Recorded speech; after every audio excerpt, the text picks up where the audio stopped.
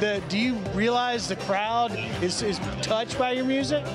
Yeah, well, it resonates the suffering in the world right now. Like even in our own country, we've had years of people feeling depressed and hopeless, and every time you look at the TV or get online, everything's negative.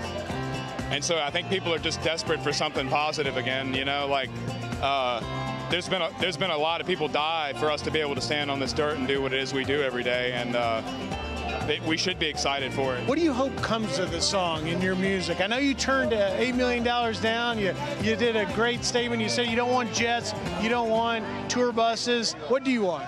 Just people to start appreciating each other for human beings and look beyond political differences and ideologies and a lot of things that I see corporate media and education doing, which is making everyone identify each other's differences and not their similarities.